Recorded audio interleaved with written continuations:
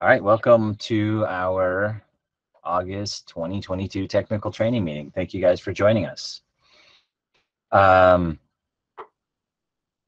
Here's the agenda for today's meeting. As usual, just have a couple of training opportunities, a little bit of new business, and then our main topic for today is we're going to do a technical monitoring review and preview. This is similar to what we've done in August for the last couple of years. Just basically, this is where Dalton and I are going to share with you our, some of the top things we found during our technical monitoring this year, and then what we're going to be looking for going forward. So for training opportunities, I've got two things listed here. One of them is just in 2 weeks from now, we are doing a BPI EA QCI training and certification. That's a class where we limit that to 4 people. I've already been in contact with the 4 people who will be attending the class, so you should know about it. If you need that class soon and I have not been in contact with you, then shoot me an email. We probably need to talk. The other one I want everybody to be aware of is we are going to do our Energy Auditor 101 class this October. And this is the 4-day class where I will teach you how to use the energy audit tool. We go into great detail. You'll run a full energy audit. It's a great class if you are looking at becoming an energy auditor or a QCI. That it is a requirement you have to take this class before you can take the training and certification class. But also, if you just need to know more about it, we've had a lot of program coordinators and others take that class just to really wrap their head around how the program works. But basically, registration for that class is open now. And the way you register, you just send me an email. Let me know that you'd want to attend. So if you want to attend, make sure you have your supervisor's permission, your coordinator's permission, and shoot me an email, and I'll put you on the list of attendees for that class. I don't limit that class. I've had, I think, 12 or 14 people in the class before, and it works great. So we can have as many as need to come. But I will probably close registration in about a month from now, because I will start pushing out. There's some homework that has to be done before you join the class. That homework, all it is, it's important, but what it is you have to run one full energy audit before you join us. So you have to go, whether that's a client's home or your own home or your grandma's home, you do have to run an energy audit. I want you to have gone through the process at least once before we sit down and do it in class. Any questions on the training opportunities? Hey, are you holding that in person or are you doing it virtually? Oh, good question. We are going to hold that in person. So that will be at the training center in Clearfield. It is a 4-day class. So yeah, if you're going to come up, you'll probably want to make plans now and get reservations and things like that for a hotel and stuff. I have a question, Matt. Yeah. Where we're going to be transitioning to the new online version of Meet, how will this help us prepare for that? Will it help us prepare for that? There is a high likelihood that we will be doing this class using that new audit tool. Great. So I'm feeling pretty good about that. The new audit tool seems to be working well enough. I think we're gonna, if not completely in the new audit tool, everything that we possibly can in the new audit tool. So it's not a huge lift. Like, the new audit tool is not that much different. So if you're a pretty solid auditor, I wouldn't stress about it.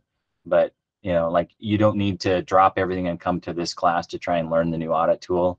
But if you need to learn the audit, this is a good class for you, and there's a very high likelihood we will be using the new audit tool to do it.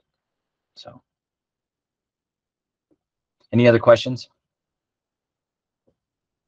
All right. So the new business some of you probably read down below and noticed.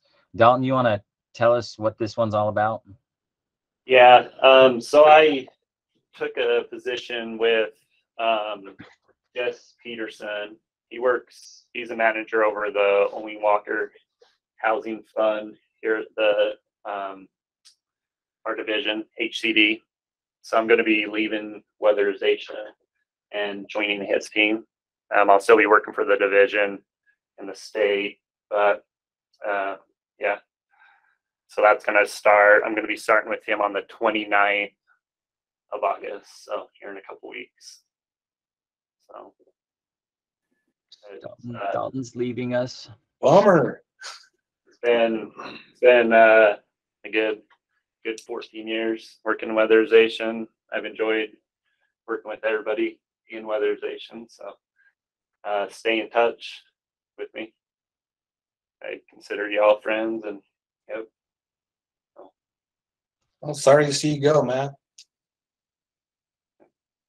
It's a bummer, but I think he's going to be on to new adventures, and it'll be good for him. So he's definitely leaving a gaping hole in our program, but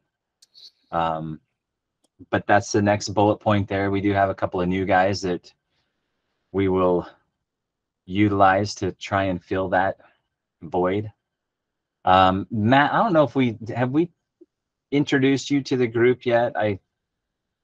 Not formally, no. Okay, so Matt Rogers, who has been in weatherization in the past. He worked for Tri-County and also for MAG, and then I think went off to the Air Force somewhere in between. Is that right?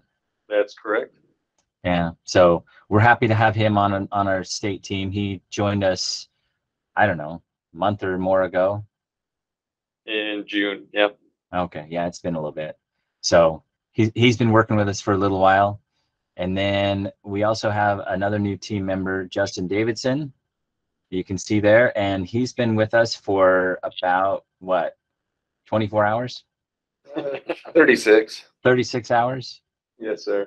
So, Justin, do you want to tell the folks where you come from, or say hello real quick? Hello, everyone. My name is Justin Davidson. I believe I came from my mom, but I'm not for sure. I spent some time as a non-destructive tester in the past 5 years. I was a training coordinator for a small refinery that was in Washington. I'm originally from Utah, so I moved back home.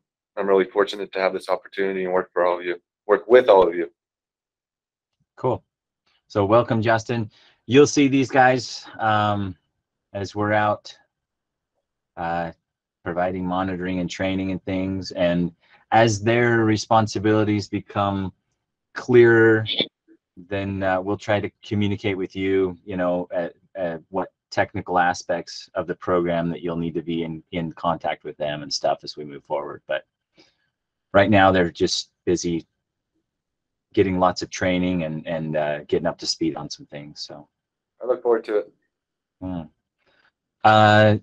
Other new business items.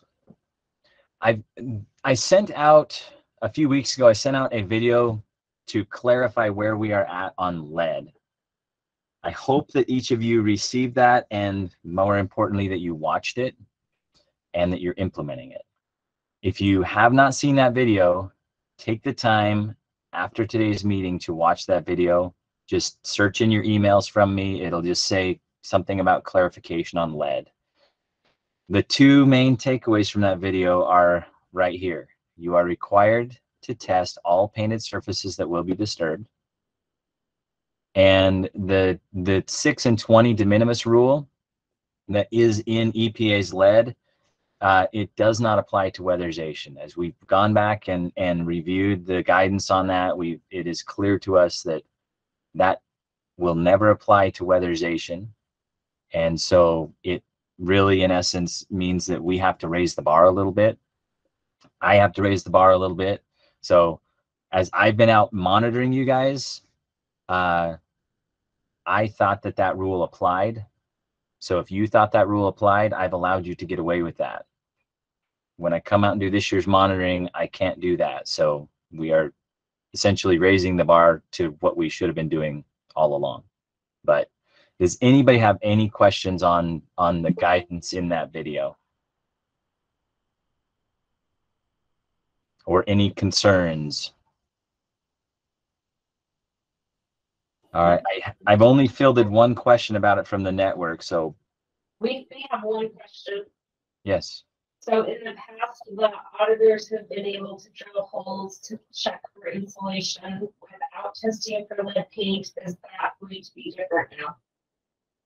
I did not catch your question. So in the past, when the auditors in the field and they're checking for insulation and walls, they've been able to drill a hole to check for insulation. Do we need to check for lead paint before they drill the hole now to check for lead paint? That's a good question. And the way I read this, the answer is yes. Okay. Which I realize it looks messy. It makes things more difficult. But yeah, if you are going to disturb any lead paint, you must test it first. And if there is lead paint, you must do lead safe weatherization. So then they would have lead weatherization pictures to verify that they did that before checking for insulation in the audit. Correct. Okay. Yeah. And so, yeah, what Carrie Lynn brings up is a great question because it's a very small amount of paint that we will be disturbing, but it illustrates exactly what we need to do. The other area where I will be watching more closely is when we're putting in fans and bathroom ceilings. You got to make sure that you have tested the paint on that ceiling. So auditors, those tests must be on your lead tests when you're doing them. And so anyway, any other questions on that one? What about like the jam up kit issue? If you're just screwing a jam up kit to a lead frame door, are you supposed to do lead safe work just to put the screws in? It's a good question. You're going to be disturbing lead paint? We just put a screw in the wall, but apparently a little bit.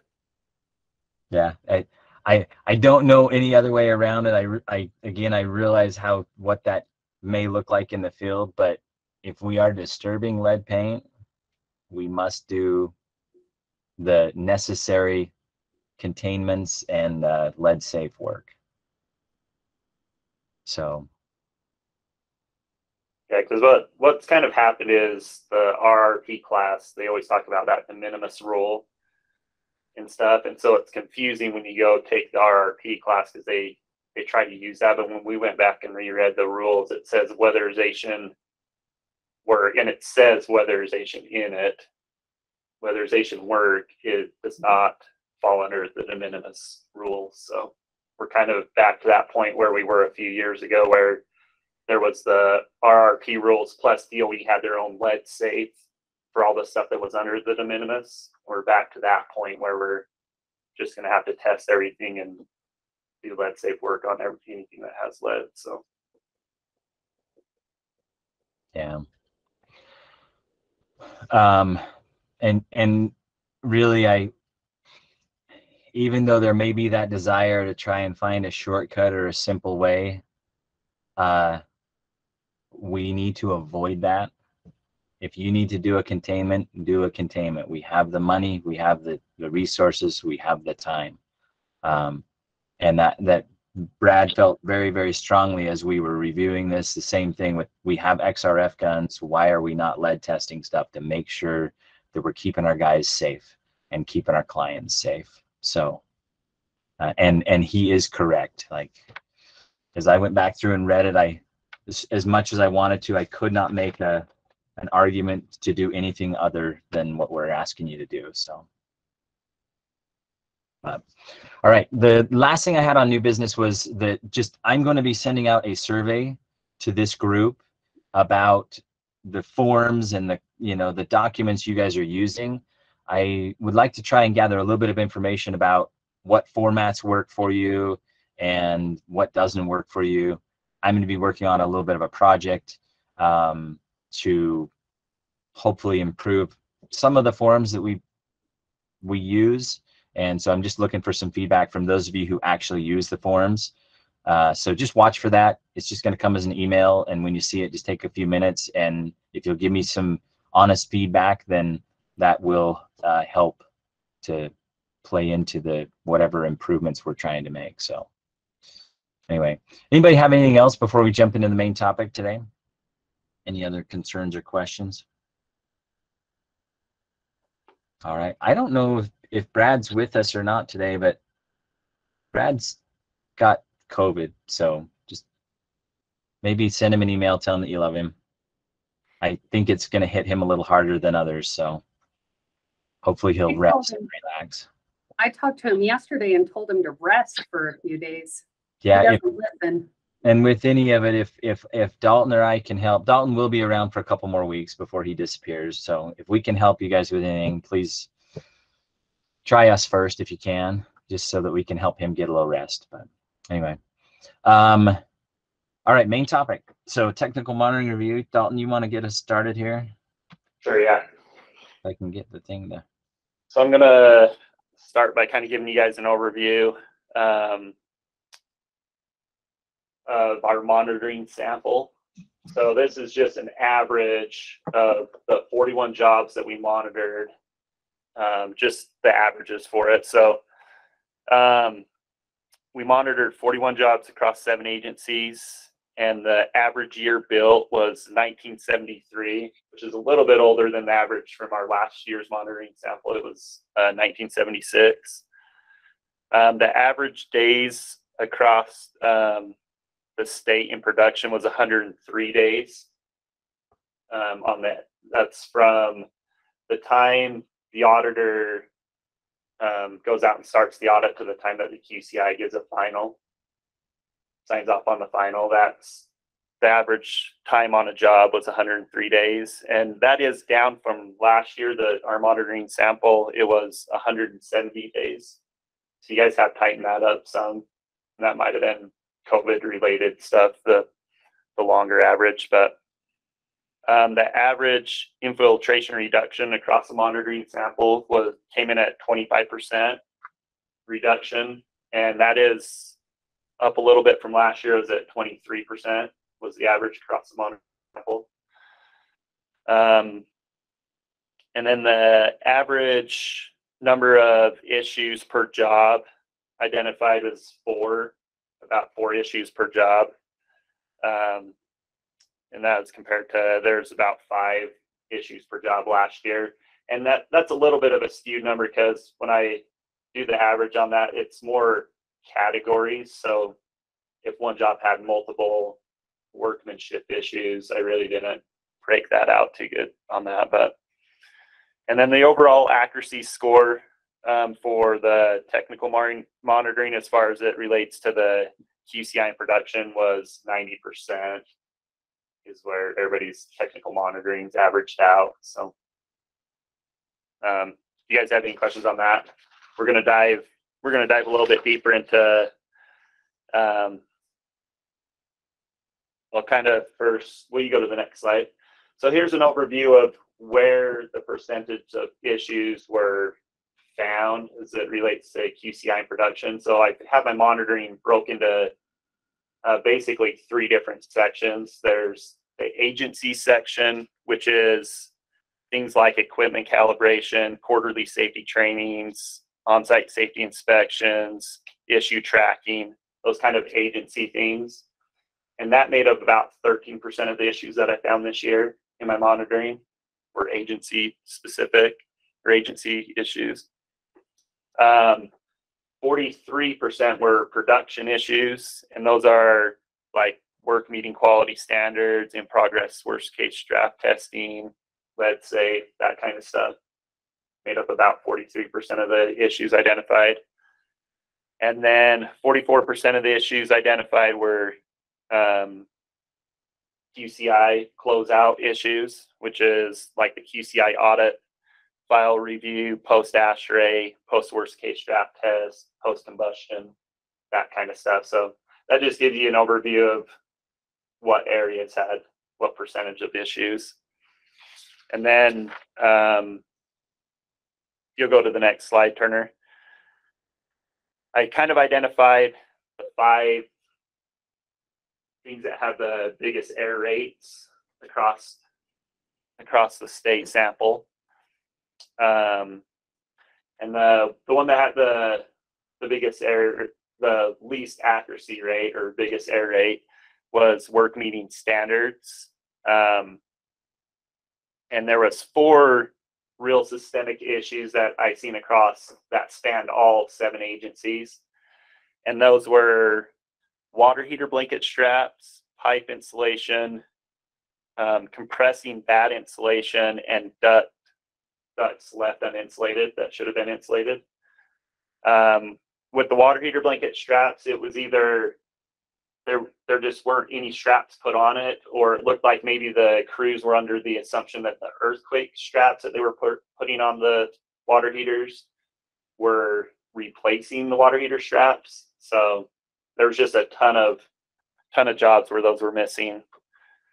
And then pipe insulation, that one seems to continue on from year to year, where it's either it's missing fasteners, it's installed too close to combustion flues, they're using the wrong diameter of pipe insulation, so it can't even close all the way around the pipe, and they're not mitering the corners, so there's corners left exposed, or the T's, that kind of stuff. It's just incomplete.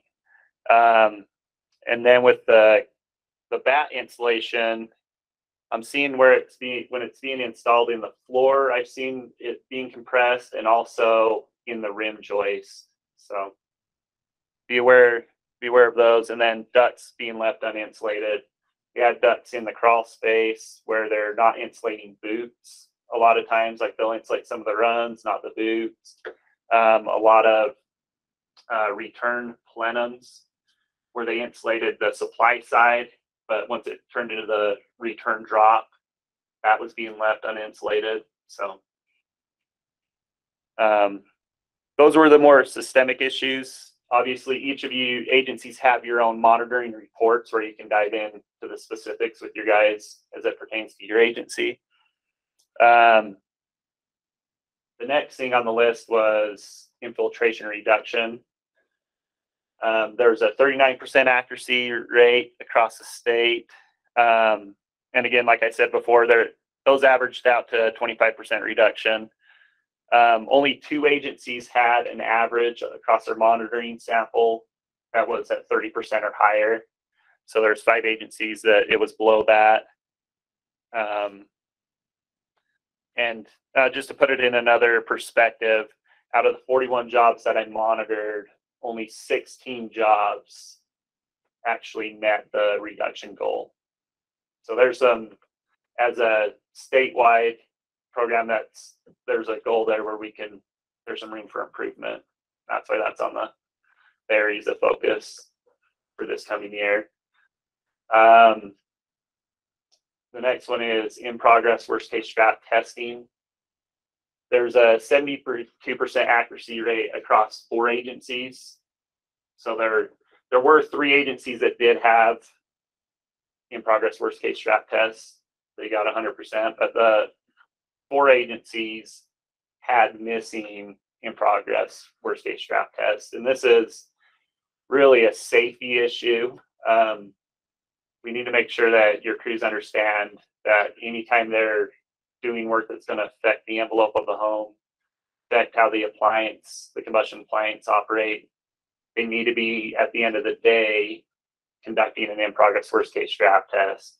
So if they're going out and installing windows, and they're going to come back tomorrow and insulate the attic, they need to, at the end of the day, after they install the windows, they need to be doing a worst-case strap test and putting that documentation in the file.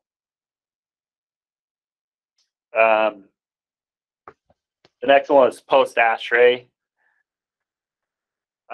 There's a 73% accuracy rate, so there's a little room for improvement there. And it's still, the most common things what I'm seeing with the post-ASHRAE is where the QCI is not putting down what they're actually measuring,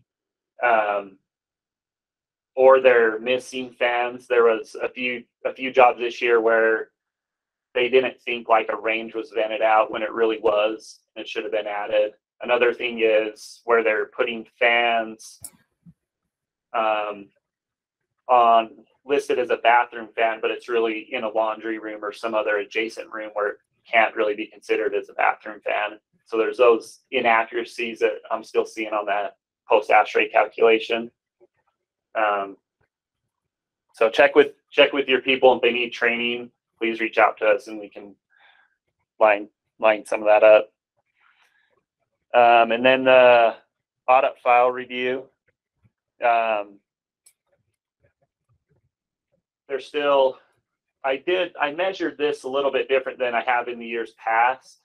There's an 81% accuracy rate. But it's things just like the wrong square footage, missing or incorrect appliance data. The audit file will have an inaccurate ASHRAE estimate, incomplete XRF reports, air sealing strategies not following priority lists. So it's kind of a little bit all over the map there, but really we need to have your QCIs really focus on trying to do a good audit file review.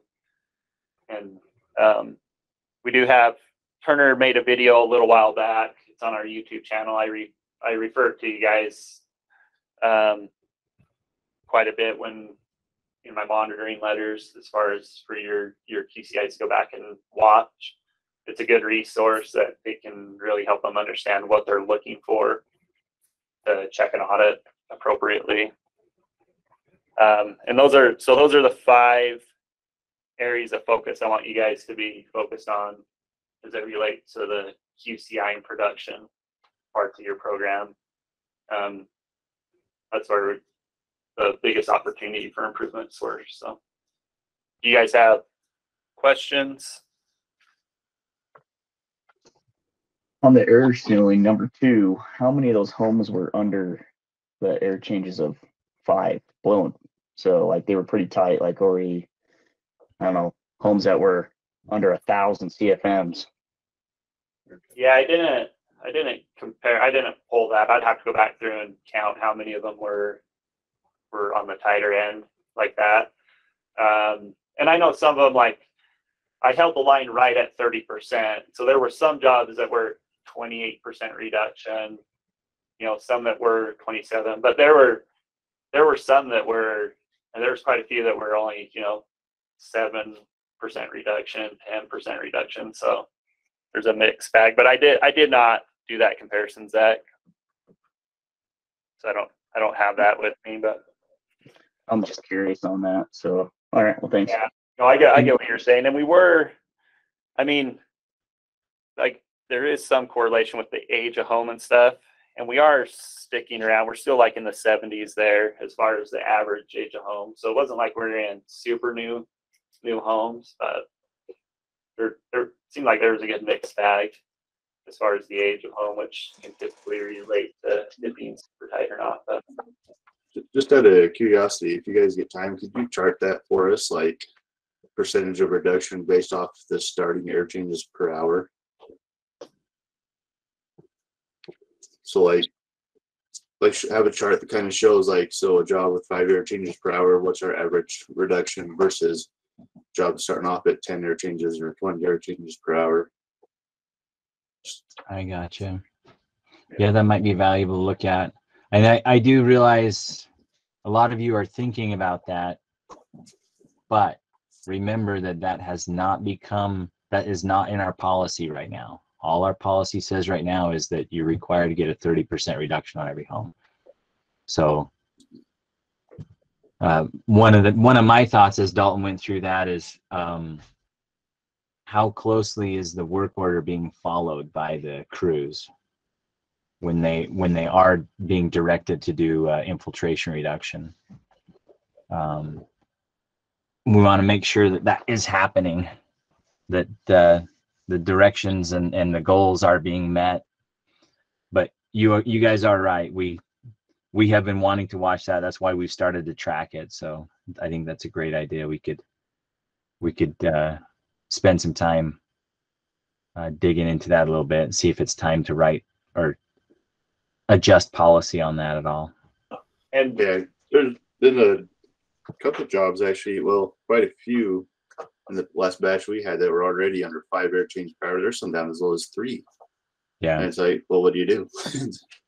Yeah. I and you think guys, Olander runs into that a bit too.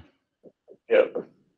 And you coordinators at the coordinators meeting that we just had, the overview that Brad gave is a little better perspective of where your agencies are at, because this is just across the monitoring sample, what we're looking at here.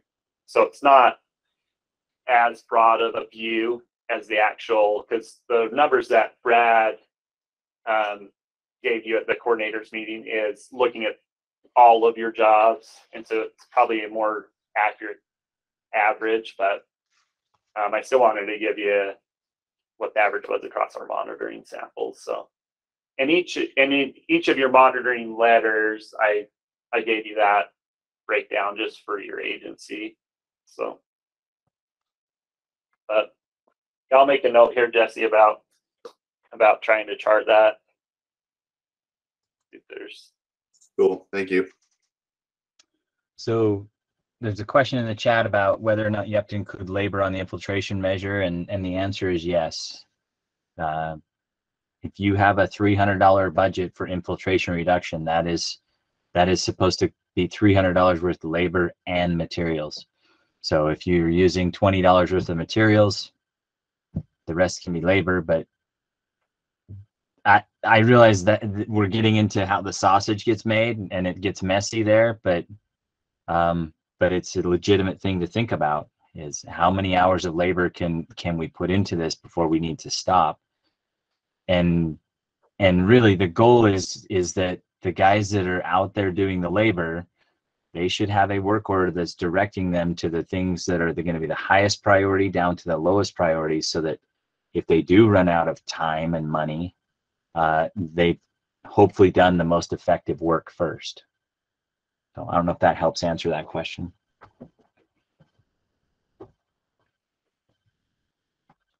Cool. Other questions?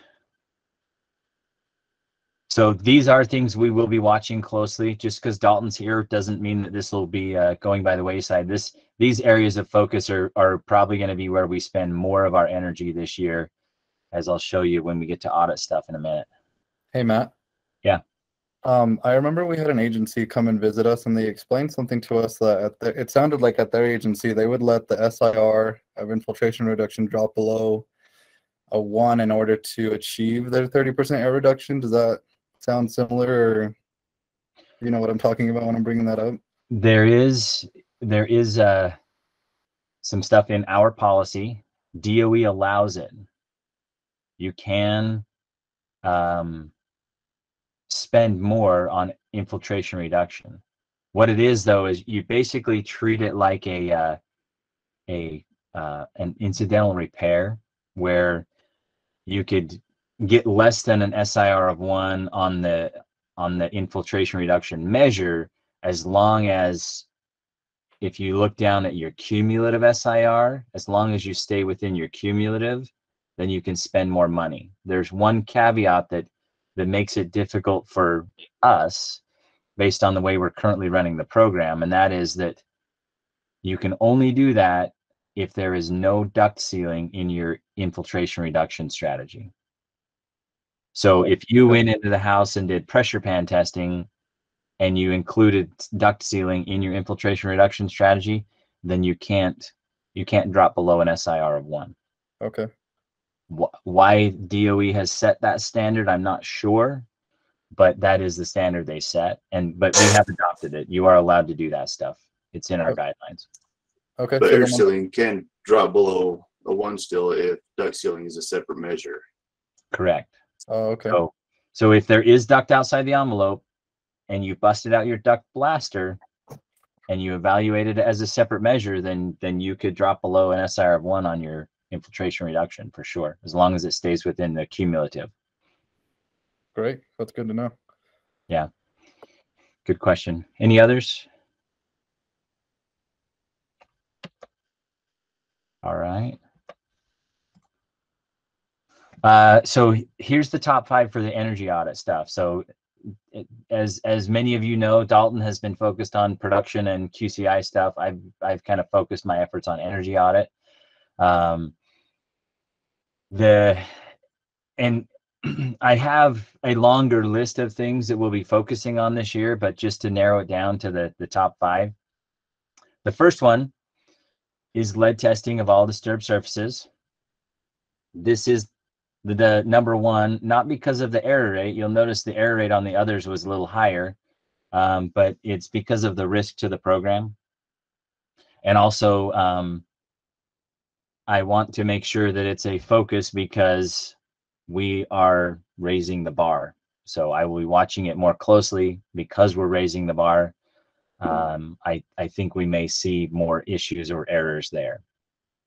But basically on lead testing, we had a 7% error rate. So 3 agencies had errors on some of their, on the files that I monitored, which resulted in 1 finding and 1 area of concern. And that's the other thing to be aware of is when it comes to lead, that typically ends up as a finding or at least an area of concern, depending on what's going on. So if you're not clear on what is required with lead testing, talk to your supervisor, talk to your coordinator. If you guys are still not clear, if you need additional training or clarification, reach out to us. So, Angela, you got a question? Yeah, I actually was about the HVAC stuff. So this year in the guidelines, there was an update to replacing furnaces. And I was just curious if you could give us a little bit of the background why we moved that into alignment with crisis. Can you give me a little more there? What was the replacing furnaces that you're talking about? Yeah, so previously we were able to replace them once they hit that threshold of like 15 years old. And so we're encountering a lot of furnaces that probably really need replaced, but they're not meeting the new standard to be able to replace them.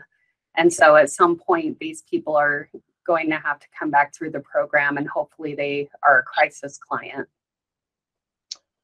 Yes. So if you have questions on that, I know, was that our last meeting or the meeting before that where we covered it? I think it was 2 meetings ago. So if it would help, if it would help, I would say go back and watch that video because there's a lot to it that I don't have time to cover this morning. Okay. And hopefully that will answer the question as to why the change was made. But you are correct that we did kind of reduce the number of furnaces that we can address. If that is a concern and if it's causing problems, collect some data and let us know what's going on. Okay. So perfect. I've been concerned for a while that that standard that we had was a little too low, and it may not hold water if we are questioned at the federal level about why we're doing some of those things. So that's part of the reason why we backed that up a little bit. But yeah, that makes sense. anyway. Hey, all right, thank you, Matt. Yeah. So number 1 issue this last year was the lead testing. Number 2 issue is this itemized cost justified correctly. And what this is anytime an auditor puts a measure on the audit as an itemized cost, then they are required to justify why they're doing it or justify why they're allowed to spend tax dollars doing it. This is the one that had the highest error rate. We had a 44% error rate. So 44% of the jobs that I monitored, they had 1 or more itemized cost measure that was not properly justified. And then there were 5 agencies that had made errors on that. So we will be watching that closely. We're going to provide some additional training on it soon. But that one I'm concerned about because we've spent money, but we didn't document properly the reason why we spent the money. So we've got to fix that. Our HVAC evaluations, a couple of years ago, we had a technical monitoring from DOE, and they identified a number of smaller things within our HVAC evaluations that they were concerned about. So I have been watching those smaller things much more closely, and we did end up with a 32% error rate on that. And they are correct. Like some of it's those little things where we're not quite getting the efficiency as accurate as it should be, or the square footage that we're heating or cooling, things like that. Those do become very important, because that document becomes our justification for swapping out a furnace. So it kind of goes hand in hand with number 2. If we don't get our HVAC evaluations right, then our justification for doing that as an energy conservation measure is not accurate. So we had a 32% error rate there, and 6 agencies had errors. Number 4, so 1, 2, 3, and 5 have been on our radar for the last year or two. Number 4 has not. It kind of popped back up as something with a higher error rate this year, and I'm a little concerned about it. And that is that we had a 27% error rate on the inputs that auditors were putting in for attics and foundations, and if that was skewed a little more toward foundations than attics. And these weren't small things. I found a lot of errors where 300 and 400 square feet of foundations were not accounted for, and 300 and 400 square feet of the building envelope not being accounted for can have a big impact on your heating and cooling loads. And if we're not calculating our heating and cooling loads accurately, then we're not calculating our HVAC evaluations properly, and we can run into issues where we've now replaced a furnace that was not properly justified. So this is one we need to keep a close eye on. I do think there are a handful of newer auditors that are still going through that learning curve to get this right. But QCIs, this is something that becomes very important for you guys to keep an eye on, especially those of you who have some experience in the program and know what kind of impact that can have. So we're going to be watching that closely. Auditors, make sure that you are following good processes to make sure that all of those inputs are put in properly. For those of you who know me and have seen how I review a file, the reason that I notice this stuff is I draw a picture of your job in SketchUp, and I go through and make sure that each piece is put in. And the guy that came out and did the monitoring from DOE, he did the same exact thing. So that is kind of the standard that we are measuring that against. So make sure that we are being very accurate there. And then number 5, we've been watching for a little while. We did see some improvement here, which I'll show you in a second, but we still have a little ways to go. We still have a pretty high error rate at 20%. And most of that 20%, what that was is that, so number 5 says duct leakage testing when required. If those of you who were in the class a couple of years ago, one of our fall classes, I focused on when do we do duct leakage on a house. I talked about how we all had to add 3 questions to our field collection forms, which are, is there duct in the home? Is there duct outside the envelope or outside the conditioned space? Sorry. And then, is there any duct that needs to be insulated? So every agency's done a great job of adding those 3 questions, but there's still an issue with making a connection on question number 2. Whenever there is duct that is outside of the conditioned space, then you are required to do duct leakage testing. And 20% of the homes that I evaluated this year had duct outside of the conditioned space that should have been tested to see if it was leaky, and it was not tested. So watch that very, very closely.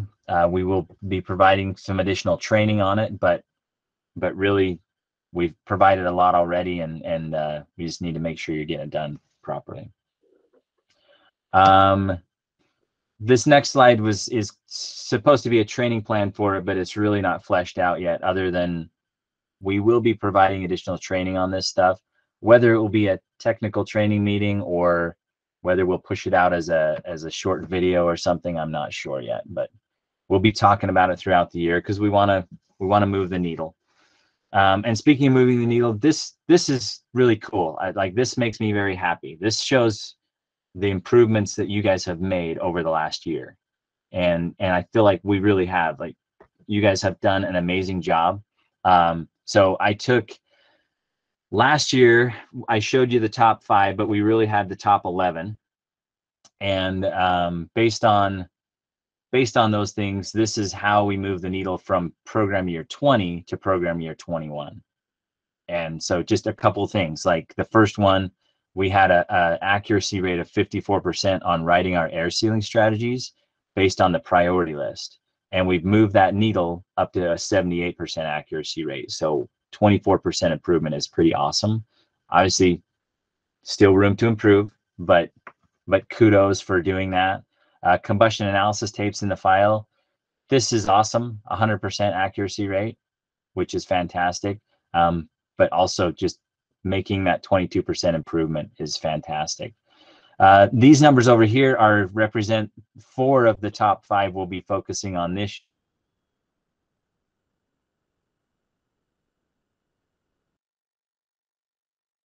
But we did have a 15% improvement over last year. So thank you for all that you've done to work on that, and please continue. And then there's a couple items down here at the bottom that I'm concerned about.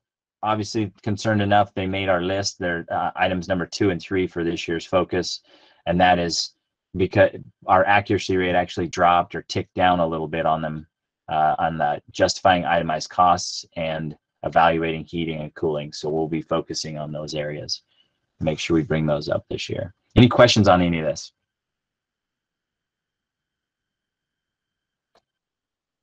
All right.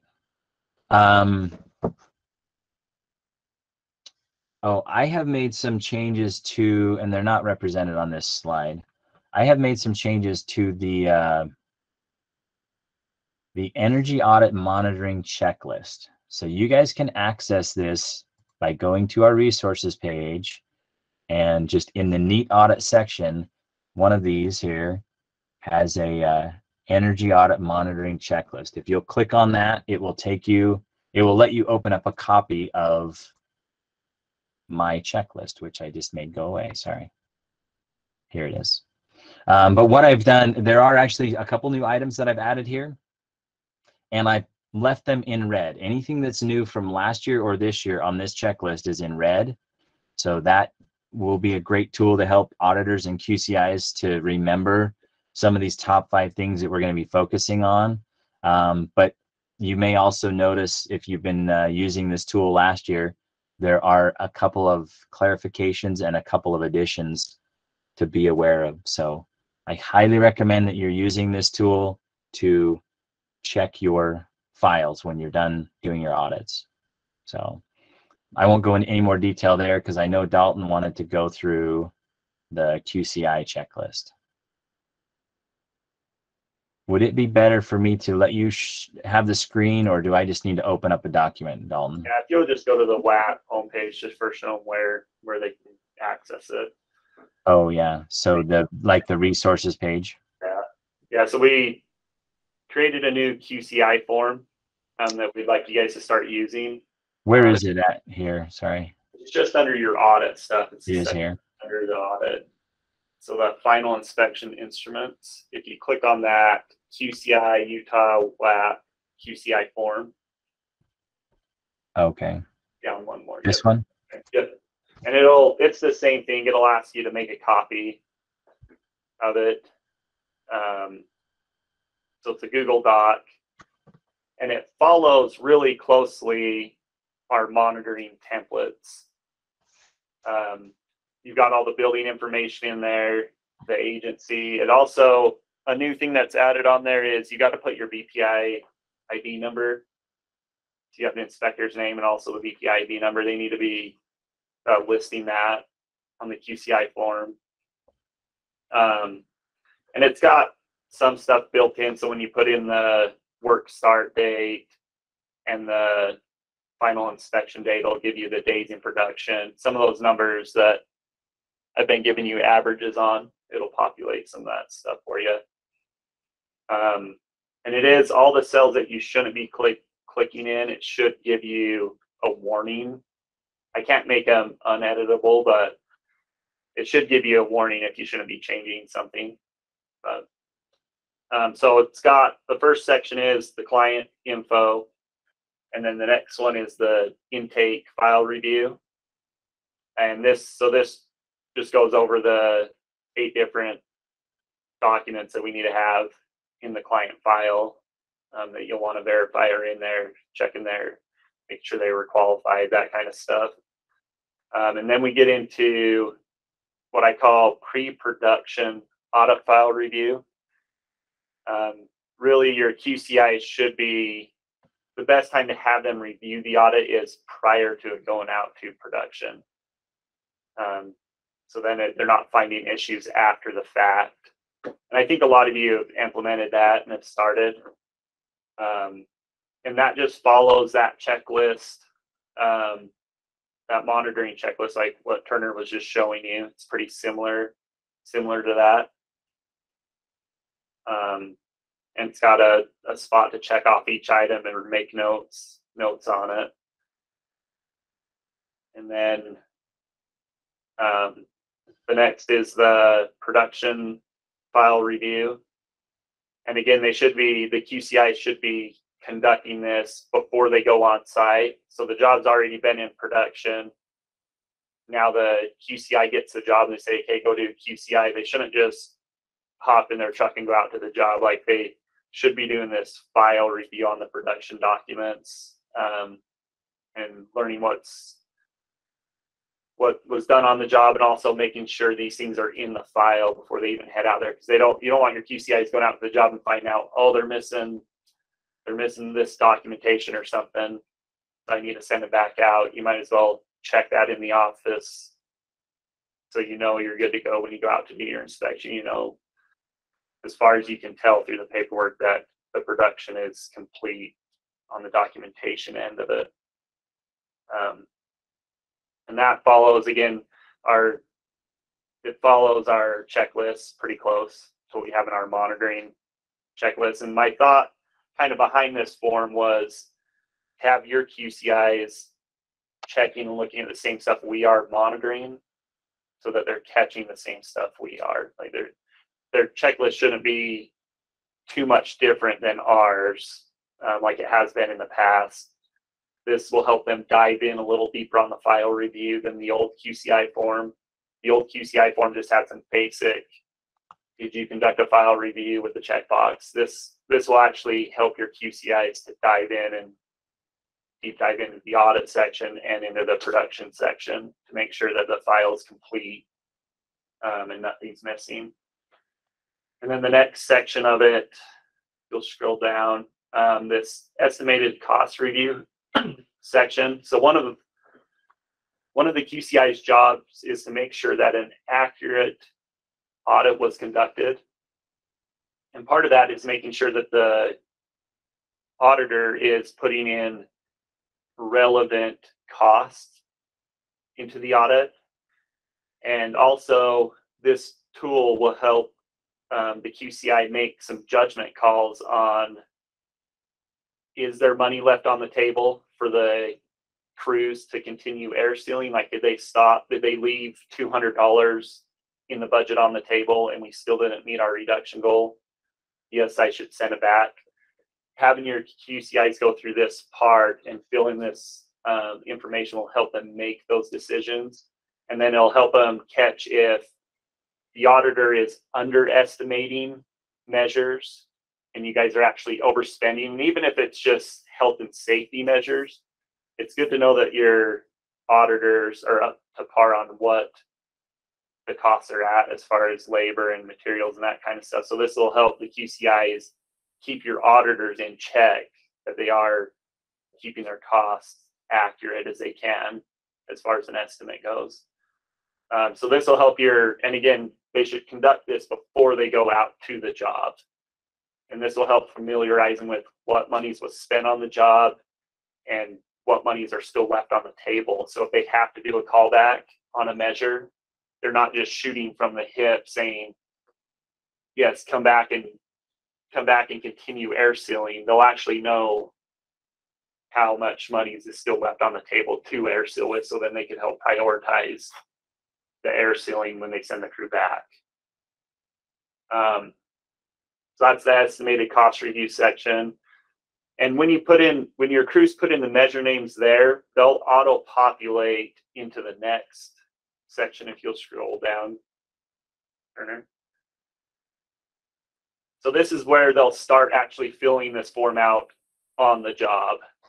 All the measure names were already being there because they'll auto-populate from that previous section. And basically this part is they're going in and verifying, yes, the materials for this measure that were charged to this measure are present on the job. And yes, this measure meets the workmanship quality standard. And if it doesn't, they can mark no and mark the notes, and then they can make a corrective action plan down below. So that's what this section will be for, is actually on-site, verifying materials, and verifying the work quality. And I'm hoping by breaking this stuff all out into the measures, it will help them not miss as much stuff. So, and then you've got your technical testing and inspection. So this section, those first 3 bullet points that are the COO things, your QCIs, when they get out to the job, they should really check just a couple things to make sure that the auditor picked the right things in a couple areas. And one's the orientation of the home. When they get out to the house, they should just double check and make sure that the auditor did put the right orientation of the walls and that kind of stuff. It shouldn't take them long. They should be able to verify the walls pretty quick. The next thing is that they did put in the correct depth of the walls. Like if the auditor had in the audit that it was a 2x4 walls, if they show up out there, just quickly look at the walls and see if they are 2x4 framed. They don't need to tear into them or anything. Usually you can tell that just by a door jamb or something. And then the other one is verify that all attics were on the audit. That's what we've seen miss before, where if it's got this house with a few additions or something, it has multiple attics, sometimes some of those sections will be missing. So if they could just verify a couple of those things on site, it'll help them not miss some of those audit review issues. And then the rest of those checks are your testing stuff, your client education, and then all your testing that they need to put in the file, the photo documentation, all that kind of stuff. So that's the technical testing section. There's a note section down there below where you could record anything from the client conversations or any other kind of notes you need. And then it goes into the callback section where you can write down what measure you're calling them back on, what the description of the issue is, and then what the resolution is going to be. And then once they've completed the work, there's a spot for you to initial there. And then that check box on the far right is to remind the QCI to actually take those issues and put them into your agency issue tracker, because we're still struggling with that a little bit. I'm getting your QCIs to take the issues that they're writing down on their QCI form and pushing those into your agency issue trackers. So that there's a box there for them to remind them to do that. And then the bottom part is just the completion part where they'll sign. They'll put their name, sign it, and date it. So, yeah, please have you guys go use this. It's not going to be bulletproof. There's probably going to be some things that we'll run into as you guys start to use it that we didn't think about. But hopefully it'll help them walk through a QCI inspection, because it's so much more than just the on-site inspection. This thing's got to start early on, and it's a process, and I'm hoping this will help them keep it standardized and run a little smoother for them. So anyways, that's on our resources tab. Yes? Are you wanting that to stay a Google Doc? No, it don't. Okay. It don't necessarily have to stay a Google Doc. No. I know to run on their tablets or iPads, it's easier if it's not. So I just wanted to verify. Oh, gotcha. I know you should be able to make those forms available offline and stuff, Turner. You know? Yeah. Any of the Google Docs you can click and make them offline. The only problem is on a tablet, this top toolbar takes up a lot of real estate. So Gotcha. It's really small. but Okay, but so it yeah, is, to put it into a PDF form or whatever, make it Yeah. a document, you can do whatever. You would be okay if we did that, put it into a fillable PDF. Say that again. yeah. You would be okay if we made it a fillable PDF. Yeah. Good. Okay. Yeah. With any of it, like our method though is, if you notice, when it is a link on the resources page, we've set it up to where, like for the tool that I was showing you this morning, I just made changes this morning and they're now immediately available to you guys. We will try not to make changes to this stuff willy-nilly, but the nice thing about going in on these forms and making a fresh copy when you need them is that you will get the most current form at each time. But we also understand, sometimes this stuff's not the easiest to use in the field. So any other questions on this or anything else we've discussed today?